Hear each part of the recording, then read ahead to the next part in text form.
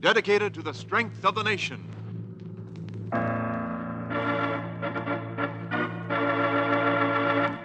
Proudly we hail.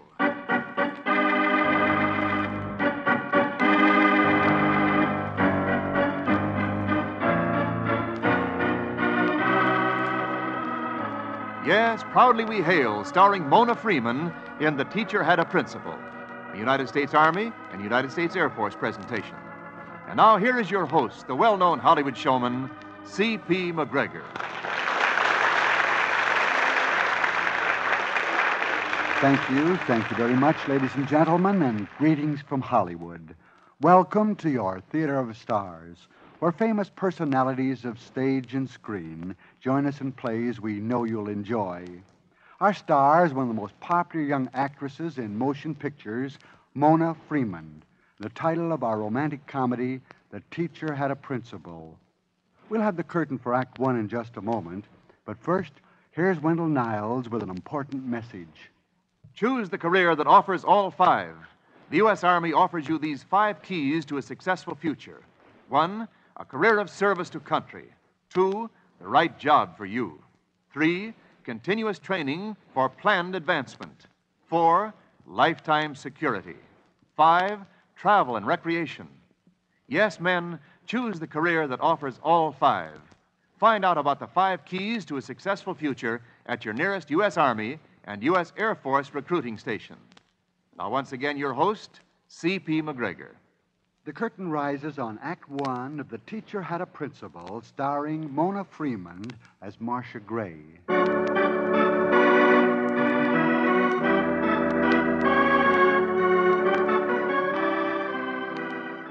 When Marcia Gray was studying to become a teacher, her dreams of the future were concerned only with instilling in her students a desire for knowledge. Then Marcia graduated from Teachers College and learned that there were more problems in the teaching profession than appeared on the blackboard. Young, attractive, and definitely whistlebait, Marcia resented some of the restrictions imposed upon teachers by such unenlightened communities as Hillsdale. And right now, at a special teachers' meeting called by the principal, Mr. C. Howard Jones, Marcia is in a rebellious mood. Ladies, please. Miss Gray. Yes, Mr. Jones? Will you please give me your attention for just a moment? This won't take long. Well, I hope not. I have report cards to make out. I appreciate that, Miss Gray, but they'll just have to wait. This is a matter of grave importance. Oh? Mr. Watson, our physical education and manual training instructor and the coach of our athletic teams, was seen entering the pool hall. Well, aren't you shocked? I certainly am, Mr. Jones. In fact, for a moment, I was shocked speechless. However, now that I've recovered, I would like to say, just for the record, that I think Mr. Watson's action was most disgraceful. Thank you, Miss Pickrick. I was sure I could depend on you. Do any of you other ladies have anything to say on the subject? I have. Yes, Miss Gray? What's so disgraceful about Mr. Watson going into the pool hall? Well, Every other man in town goes in there. The fathers of our students, even the members of the school board. I know, I've seen them. That's very different, Miss Gray. Those other men are not teachers. Mr. Watson is. Look, Jones, I told you that I only went into the pool hall to get a couple of my basketball players. I appreciate that, Mr. Watson, and I personally am willing to accept your explanation. But that is beside the point. Townspeople, our employers, if you please, who saw you going into the pool hall, do not know the reason you entered. They will feel certain that you went in there to waste your time playing pool. Why should they think that, Mr. Jones? If I visit a friend in a maternity ward, that doesn't make me a mother. Please, Miss Gray, maternity ward indeed. I still don't understand all the excitement, Jones. It was Saturday when I went in there. If I wasted any time, it was my own. A teacher has no time of his or her own, Mr. Watson. Every moment belongs to the community. Then why do our contracts just call for a 5-day week? That clause is merely a legal technicality, Mr. Watson. What about the clauses which state that we can't get married or have babies without losing our jobs? Those are not technicalities, Miss Gray. Those clauses were designed to protect the school and us teachers from any influence which might divert our interest from our work. Surely you understand that. No, I don't. Miss Gray. I think we'd all be better teachers if we had children of our own and led at least semi-natural lives. I would like to talk with you after I've dismissed the other teachers, Miss Gray. We assembled here to discuss Mr. Watson's error in conduct, not your philosophical approach to pedagogical profession. Please, Mr. Jones, don't talk like an educator. I'll settle with you later. Now, Mr. Watson, I feel that you owe it to the rest of us to remove the stigma which you laid upon us when you entered that pool hall. Okay, Jonesy. What do you want me to do? Why don't you write, I won't go into the pool hall again 500 times? Miss Gray, this is too much. All right, make it 250 times. The rest of you are dismissed. I'll take the matter up with you later, Mr. Watson. Okay, Jonesy. And please stop calling me Jonesy. As for you, Miss Gray, I'll see you in my office immediately.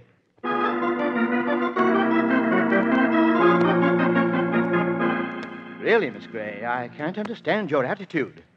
If you don't like teaching, why are you a teacher? But I love teaching, Mr. Jones.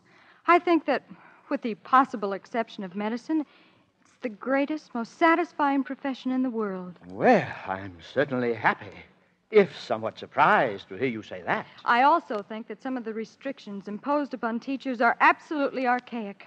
Really? Exactly. We're supposed to teach children to take their places in the world as normal human beings. But we're not permitted to live normal lives ourselves. Oh, this is getting us nowhere, Miss Gray.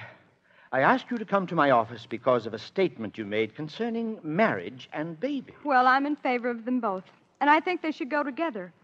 I also believe in the American home and the American way of life, and I'm more than willing to sign an oath of loyalty to this country. Miss Gray, have you been thinking about marriage? Certainly. It's perfectly natural, isn't it? Just what have you done about it? Well, nothing concrete. Just hope. Well, I'm certainly happy to hear that. Why, Mr. Jones, are you proposing? What? Certainly not. But I have been informed that one of our teachers, whose name is as yet unknown, has secretly married and is, in fact, the mother of an infant. I'm very happy to learn that you are not that teacher, Miss Gray. Oh, you are you? Indeed, I am. Except for your slightly radical attitude toward a public educator's duties to the community, I consider you one of our finest teachers. Oh, well, thank you. Yes, it would have pained me deeply to have been forced to ask for your resignation. But you'd have done it. I would have had no choice. I see.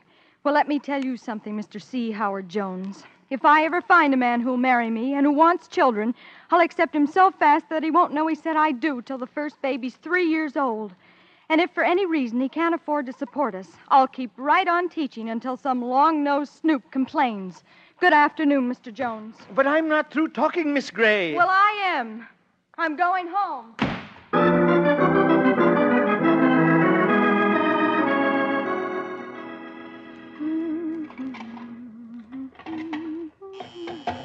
Oh, dear. I wonder who that could be. I'm coming. Yes? Miss Gray. Oh, Miss Randolph. Won't you come in? Thank you, Miss Gray. Oh, I hope I didn't interrupt anything important, Miss Gray. Oh, not at all. I was just finishing my dishes. Oh, well, you can be thankful that one person doesn't use many. Well, that isn't much consolation for living alone. As a matter of fact, I let them stand in the sink for 3 days, just to make it look as though a man were living here. Oh, won't you sit down? Thank you. When Mr. Jones dismissed us this afternoon, I didn't get a chance to tell you how much I admired the way you stood up to him and defended Mr. Watson. I certainly congratulate you. Oh, please don't. I was probably wrong, and I'll undoubtedly pay heavily for that little free speech. But I just can't stand injustice. Teachers can't go into pool halls. Teachers can't get married. Teachers can't even have babies. I wanted to talk to you about that. Which? Babies, marriage, or pool halls? Babies. Well, I'm afraid I don't know much about babies, Miss Randolph. I don't even know anyone who has one. I have one, Miss Gray. Well, I think that's wonderful. Miss Randolph? Mrs. Randolph, Miss Gray. I use Miss only to keep the school board from canceling my contract. Oh, well, yes, of course. Phil, Mr. Randolph, is just completing his law course under the GI Bill and helping to support his mother. So it's absolutely necessary that I keep my job until he gets back on his feet. Oh, naturally. Oh, I knew you'd understand, Miss Gray. It was deceitful of me to accept this teaching job knowing how they felt about married teachers and babies, but, well, I had to do something. And it hasn't hurt my teaching. Of course it hasn't, Miss Randolph. I wish you'd call me Helen. Well, I'd like to, Helen. My name's Marcia. I know. Oh, this is a terrible imposition, Marcia, and... Well, if it weren't for the way you expressed yourself this afternoon, I wouldn't have the nerve to ask, but... If you would keep your secret? Oh, my dear, I wouldn't tell a soul. Oh, I'm sure you won't, but that isn't really what I had in mind. Well, Phil and I haven't had a chance to go out together since school started, and this is our 3rd anniversary. I wonder if you'd take care of the baby for us tonight. Well, I'd love to. Where is it? Out in the car. Let's go get him right away. And, Marcia, please don't call him it. He's terribly sensitive. There he is. Here, Marcia. Isn't he a great big boy? Oh, well, he certainly is. What's your name, young man? He's Phil Jr. Say hello to Miss Gray, Philsy. Oh, dear, don't you like me, Phil? Of course he likes you, Marcia. It's just that you're strange. What did you say? He hasn't seen anyone except his father and myself since school started. Oh, well, here's his bottle. Now, just heat it in a pan of warm water about 10 o'clock. Thank you, loads. Helen? Yes, Marcia? Well, didn't you forget something important? Well, not that I know of. Well, isn't Philsy apt to need a spare or something? Oh, you mean his... Yes, yes. Of course, how silly of me. I have them right here in my purse. Is there any special way? Well, I always use the square fold. But if you're more accustomed to the triangle, well, that's perfectly all right. Well, I'm sure everything will work out. Now, you just run along and enjoy yourself. Oh, well, thank you again, Marcia. You've been a lifesaver. I know. You can tell by the little round hole in my head. Perhaps next time I can do the same for you. Yes. What? Oh, I just had a terrible thought, Marcia. If you have any visitors, for heaven's sakes, don't tell them whose baby Phil is. If it got around town and Mr. Jones learned about it... Oh, now, don't worry about a thing, Helen. No one will learn anything from me, least of all Mr. Jones. I knew I could depend on you, Marcia. We won't be too late. All right. Good night. Well, Philsy, how do you like staying with your Aunt Marcia? Oh, well, maybe you'd like to have me sing to you. Rock-a-bye, baby, on the treetop. What's the matter? Don't you like my singing? Oh, you charming child. Oh, dear, now see what you've done. Your yelling has made your poor mother come back. Just a second, Helen. I'll be right there. Now, you stay right there on the Davenport, Philsy, until I let your mother in. I'm coming, Helen. I just had to make sure that the baby... Mr. Jones. Good evening, Miss Gray. What was it you were saying about a baby? Why, a baby? Did I say something about a baby? Oh, you must be mistaken, Mr. Jones. Really? Well, of course. Why, I wouldn't know a baby if I saw one in my own house. Well, in that event, Miss Gray, I'd better come in and identify an infant for you.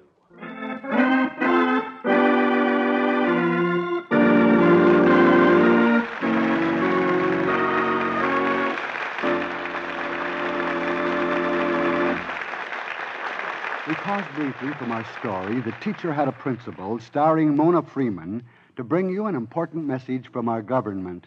Women in the medical profession. If you served in the U.S. Army during the recent war, here's important news for you. Nurses, dietitians, physical therapists, or occupational therapists who served in the Army Medical Department in World War II may now qualify for a regular commission. That's right. A new law making this possible has just been passed. And here's an important part of that law. If you were separated after May 12, 1945, you will be credited for the time between separation and your appointment to the regular Army. Appointments will be made through the grade of captain. Yes, for you women who served as nurses, dietitians, physical therapists, or occupational therapists, this is your great career opportunity. Your application must be in by November 15th. Write today for your application to the Office of Surgeon General, Department of the Army, Washington 25, D.C. The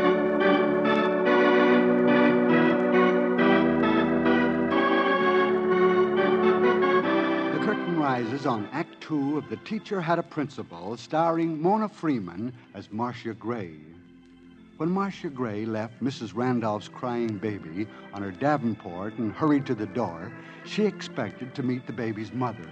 Instead, she found herself face to face with her school principal, Mr. C. Howard Jones, who, at the request of the school board, was trying to discover which of his teachers had violated her contract by marrying and having a baby.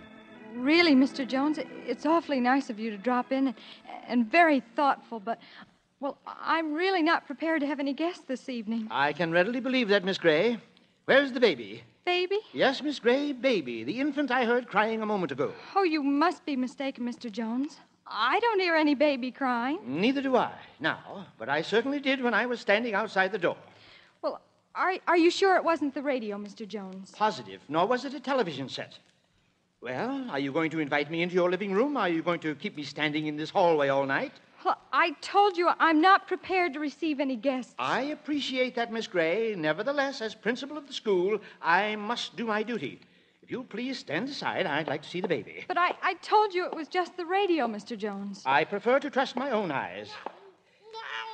This isn't a radio, Miss Gray. Well, for heaven's sakes, what is it? A baby, and there it is, on your davenport. You see, Miss Gray, I know a real baby when I hear one. I could never be fooled by a radio actor pretending to sound like a baby. Oh, you know so much. And you keep out of this, you stool pigeon. Well, Miss Gray, I shall expect to find your resignation on my desk in the morning. Resignation? Naturally.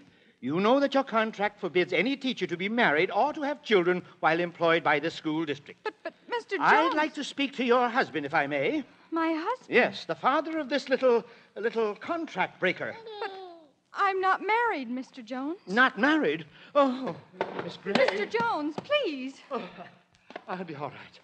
I'll be all right, Miss Gray. I just fainted from the shock. Not married. Really, Miss Gray, this is too much. I don't blame you, my child. I don't blame you. Just a second, Mr. Jones. This is not my baby. Then whose child is it? Well, I can't tell you that. But it belongs to a man and a woman. I believe that is a not uncommon occurrence. What are the names of this man and woman? Well, I told you that I just couldn't say. I see. In that case, Miss Gray, I can only assume that an alleged man and woman are figments of your imagination and that this child is indeed yours. Well, he's not. How are you, Philsy? You see, I'm just taking care of him for the evening. You mean the child's parents will return to pick him up later? Well, of course. In that unlikely event, I shall wait and meet the parents. Oh, but you can't do that. And why not, may I ask? Well, because you just can't. Perhaps that's the child's parents returning. Oh, well, I'm sure it couldn't be. We'll see. That is, if you'll answer the door. All right. But you wait right here. And you keep an eye on him, Phil. Hello, Marcia. Why, Mr. Watson. Oh, won't you please come in? I just dropped by to thank you for distracting old Picklepuss this afternoon. Oh, dear, I'm afraid I don't know what you mean. Oh, sure you do. The way you jumped in with that babies and marriage routine made Jonesy forget all about me going to a pool hall. You're quite mistaken, Mr. Watson. Uh-oh. I shall go into the pool hall, that is, the matter of the pool hall, at some other time. At present, I'm concerned about a much more serious affair. Oh? He's referring to the baby. Baby? She's kept her secret very well, Mr. Watson. But Miss Gray has a baby in the other room. What's more, she isn't married. I told you that child isn't mine. Of course. And in the same brazen breath, Mr. Watson, she refuses to divulge the identity of the baby's parents. I also told you I can't do that. Of course you can't. Well, why can't you tell him, Marcia? Well, because they... Well, just because. I see. Well, I guess we can't keep it a secret any longer. You mean you know? Of course, Marcia. Mr. Jones, that baby is mine. Mr. Watson. Yours? Well, Mr. Watson, first you're seen going into pool halls. Then I discover you have a baby. I suppose as a last straw, I learn that you're married. Mr. Watson, I shall expect to have your resignation in the morning. You'll get it. Mr. Watson, please. It's all right, Marcia. You can call me Wally now that old Vinegar Fizz here knows. Knows? About us. What about us? There's no point in attempting to continue your deception, Miss Gray. What's anybody talking about? I should have suspected that there was something between you two when Miss Gray defended you so ably this afternoon, Mr. Watson. Look, please, won't somebody tell me something? I don't suppose you told Jonesy when we were married, Marcia. Married? Oh, so you are married. Naturally. I come from a long line of married people, Jonesy, and I expect my children to be able to say the same. Just when and where were you married, Mr. Watson? Well, since I'm resigning tomorrow, this is none of your business, but just so there can't be any gossip about Miss Gray, my wife, that is, we'll be remarried sometime this week before we leave town. Married? Oh, Mr. Watson, if you can only cook. Well, now that everything is understood, I might as well be on my way. Don't bother to show me out, Miss Gray. Mrs. Watson, I mean. I can find my own way. Did I leave Mrs. my Watson. umbrella there, Miss Gray? Well, I don't... Oh, yes, you did. I'm always forgetting that thing. Marcia, Phil and I decided we just couldn't enjoy the show because of worrying about our baby. Mr. Jones. Yes, Miss Randolph. Am I to understand that this baby is yours? Why, really, Mr. Jones? I don't know what to say. Well, I do, Helen. Who are you, young man? Phil Randolph, and that baby is ours. You want to make anything of it? Why, Oh, Phil! All right, be quiet, Helen. I was as proud as a pup when that baby was born, and I'm not ashamed of him now. But my job, we're depending on that. Now, I'll find some way to take care of you if you lose your job. I'm afraid that's quite certain, Mr. Randolph. Your wife has violated her teaching contract on 2 accounts. 1, she is married. 2, she has a baby. Her dismissal is, of course, automatic. I don't think so. What you think makes no difference, I'm afraid, Miss Gray. We'll see about that. If Helen Randolph loses her job, I'm going to write every paper in the state and tell them what you and the local school board have done. I'll tell them about her husband being a combat veteran, studying under the GI Bill, and obliged to support his mother, and that the only reason she's teaching is to hold their family together until he's able to complete his education, which was interrupted while he fought to protect you. Hysterical threats will get you nowhere. No, Marcia, keep out of it. This is our problem. It's my problem as much as yours. More, maybe. More? Yes. If you hadn't come in when you did and upset everything, Wally, Mr. Watson was going to marry me.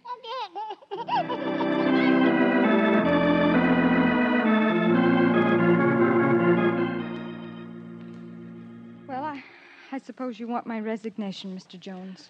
No, Miss Gray. After consulting with the school board, we have decided to eliminate the clauses banning marriage and babies. What do you think of that? Well, I think it's wonderful, Mr. Jones. But what about Mr. Watson and the pool hall? I'm coming to that. You see, I'm not really as unreasonable as you seem to think. Oh, I never thought you were unreasonable, Mr. Jones. Really? Well, of course not. I may have thought you were a stuffed shirt and scared to death of the board, but I never thought you were unreasonable. Oh?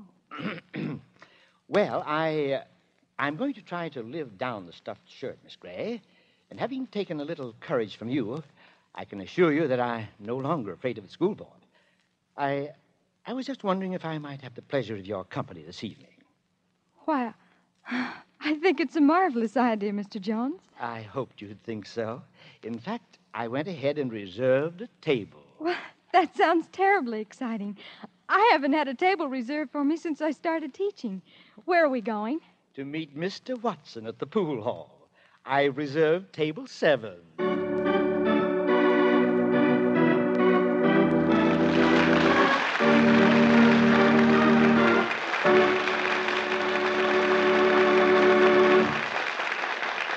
The curtain falls in the final act of The Teacher Had a Principal.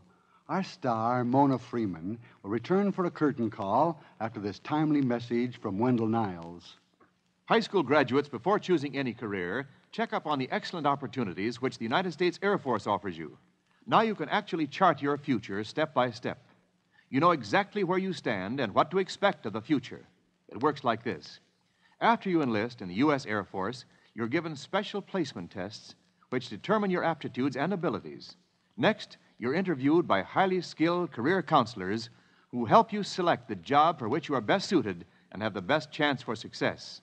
Then you start a definite career plan, combining on-the-job training with technical schools and maximum use of the skills you've learned. At all times, your future is clear and assured. Learn how you may enjoy these advantages as an airman in the U.S. Air Force. Inquire at your nearest Air Force base or U.S. Army and U.S. Air Force recruiting station. And now, once again, your host, C.P. McGregor, and our star, Mona Freeman. It is said of Hollywood, it is the place where the unbelievable happens. Well, instead of casting our star as a teenager, as she is known to the motion picture audiences, we asked Mona Freeman to portray a school teacher. I think you were grand, Mona. Oh, and I loved it, C.P. Of course, I didn't object to the whistlebait description as you opened the story. It sort of established the teacher. If there ever was a star in Hollywood that didn't need establishing, you're her. Oh, thank you. But, of course, I really took the casting cue from one of your latest Paramount pictures, Branded. Well, I'm quite grown up as a Texas rancher's daughter in that one. That's right. And then in Paramount's still unreleased Copper Canyon, you were also a young lady. That's right. And, of course, you know, Copper Canyon is a period story where I play the young wife of a Civil War soldier. Well, since both Branded and Copper Canyon have you as a young woman in her early 20s, I know our listeners will find you just as delightful. Oh, thank you. But now, I hear that there's another picture on fire for you, a sequel that will put you back in the teenage part. Well, I'll be a little older. You see, the first picture, Dear Ruth, has its sequel called Dear Wife. Where you were slightly older. Yes. And the next one, although it isn't written yet, may be called Dear Mom. And I'm likely to be a very old woman in that. Oh, yes. 18 or 19 at least. Well, I know we'll be looking forward to seeing you. And by the way, having you back here with us again. Well, I'd love it. You know, C.P., my husband, Pat and Ernie, and I always listen to your theater. So please tell me who's starring next week. Well, next week, Mona, and ladies and gentlemen, we're going to bring you one of Hollywood's most popular actors, Philip Reed. He will star with us in a romantic play called Thank You, Miranda. I know you'll find our star at his dramatic best. Don't miss it. Oh, that's supersonic. Pat and I will be simply wedged to our loudspeaker. Be seeing you. Do that. And we'll be seeing you again soon. Goodbye, Mona. Be sure to join us next week, ladies and gentlemen, when Philip Reed stars in the romance Thank You, Miranda. Until next week, then, this is C.P. McGregor saying thanks for listening and cheerio from Hollywood.